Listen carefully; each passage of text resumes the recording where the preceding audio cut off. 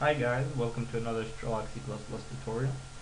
And this is going to be my last attempt at this lesson because it's my fourth and so far I've failed every single one. But that's okay. This time it's going to work, I know it. So today we'll be learning about input streams, file input streams. Wow.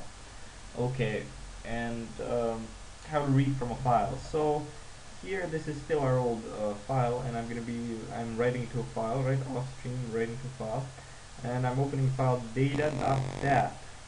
Oh, what a file. Okay, and in that file I'm gonna write 36, the number 36, and it's gonna represent the age of the user, and well, I determined it for him. I guess he doesn't have a choice. The user is 36 years old from now on. Okay, so I have this data file already, but I'll delete it and just run this program so that we can make sure that it contains the right value. And the program ran, and here's the data file. It has 36 in it. Great, absolutely great.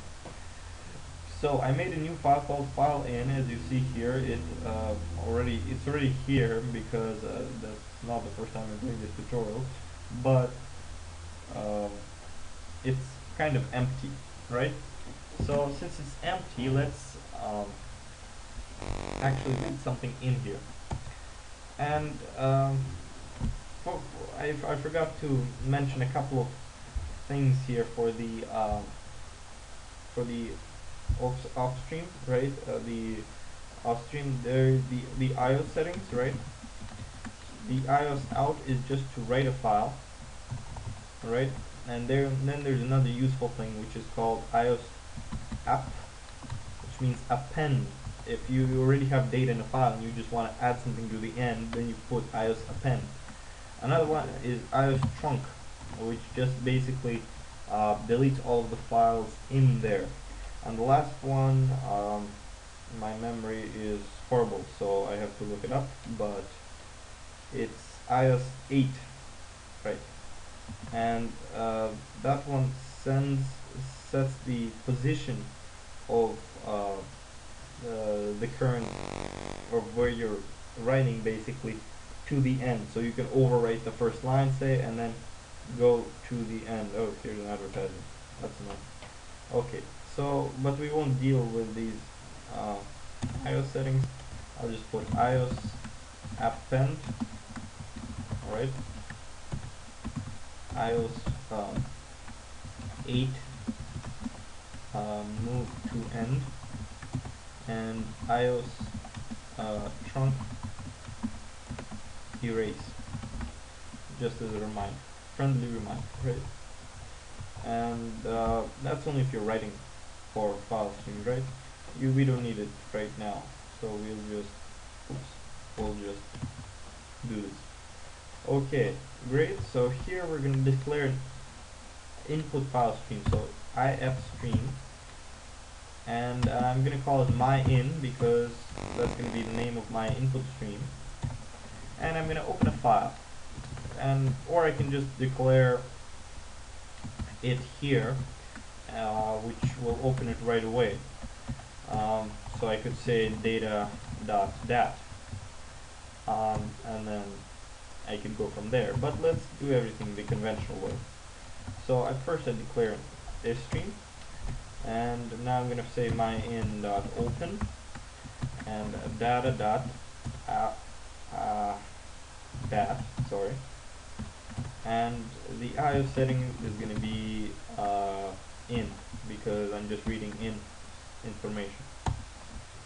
So now I'm going to have an error handler, just in case the file isn't open, right? So if not, my_in.isOpen, here's the isOpen function. So if it's not open, I'm gonna output file not found, and then I'm gonna get a character from the user, and I'm gonna terminate the program with exit code like 2 or something. So here's my error handling routine. in the case I can't get the file open.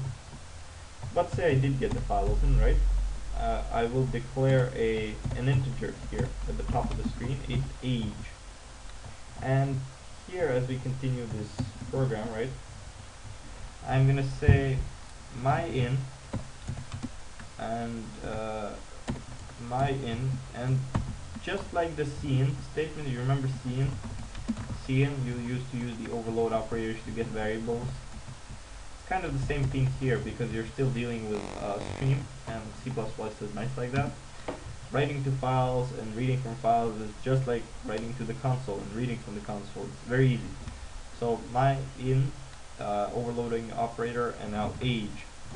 And now we'll just put a cout statement here that says your age is and age. As simple as that.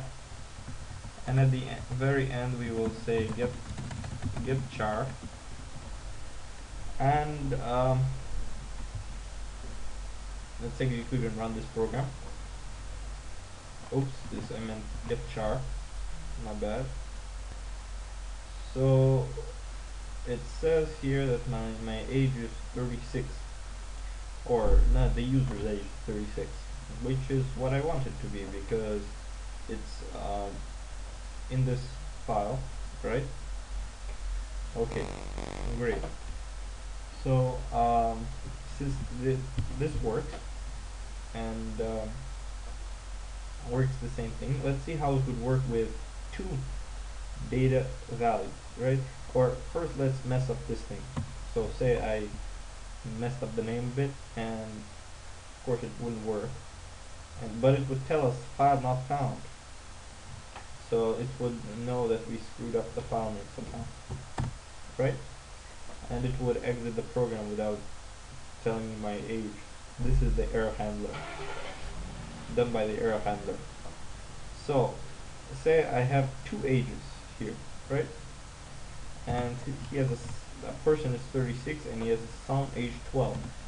So I'm gonna put another age 2 here, in age 2, and I'm gonna copy and paste this,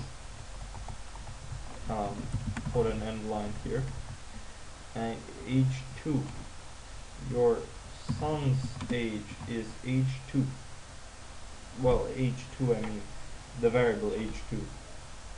But it says file not found, of course, because I didn't change the file yet. Okay. So now it would say your age is 36, your son's age is 12, because we have 36 and 12. Isn't that awesome? We can also have a string here. Let's see how we would deal with a string. Hello world. My name is Straw. Right? So what we would do is first declare string my string, and we keep all of this except for this. We'll take all of this out since we don't need it. And we're gonna use the getLine method with the parameters myIn, because that's the string, right? And myString, because that's where we're storing everything. So the getLine myIn myString, and just throw it back at us. So cout myString, and we're gonna get the first line of this file. So supposedly hello world. Let's try that out. Yep, hello world.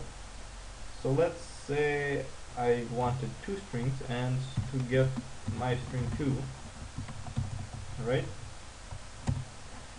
So I would get line myIn myString 2 and cout myString 2. Alright, great, and let's run it. Ooh, I forgot the end line here. Right? Great. Okay, and it works. Okay, thank you for watching this tutorial.